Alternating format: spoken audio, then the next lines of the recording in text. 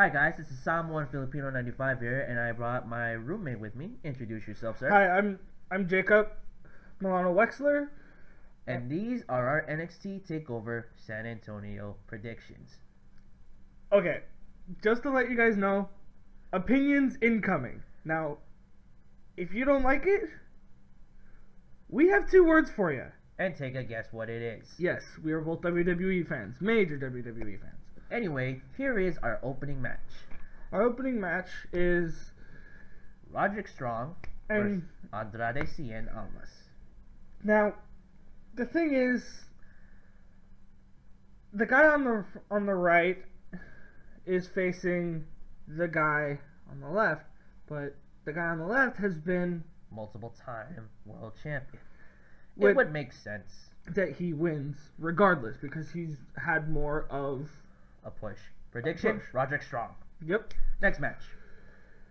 Again, Eric Young is on the right versus the Perfect 10 on the left. Eric Young has been world champion.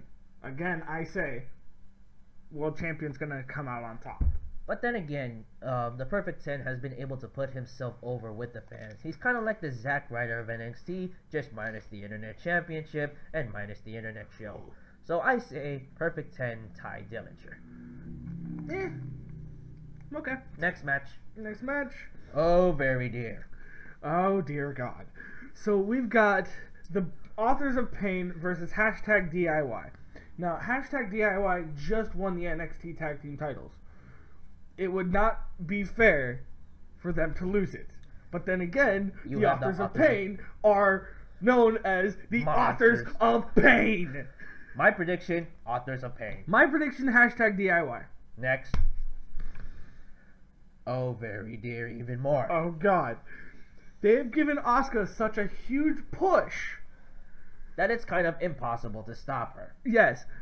So, against these 3 women, if Mickie James couldn't do it, if Mickie James couldn't do it by herself, who is a former women's champion, who's gonna stop her? Who's gonna stop Asuka? I don't think these 3 will. No. Final match, please. Final match. Oh. We've got Mr. Glorious and versus King of Strong Style. Bobby Roode has been a former world champion. But so has Nakamura. But so has Nakamura. The only thing is, Nakamura is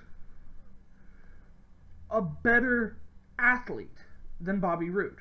So this could go either way. It could go either way. My prediction is Nakamura. Well, honestly, I feel like there's nothing left for Nakamura to accomplish. So this could be a good time for Nakamura to get called up. Maybe even the night after WrestleMania. Yeah, that would be good. But we need to give him more time. So those are our NXT Takeover San Antonio predictions. Yep. See you tonight, everybody. See ya.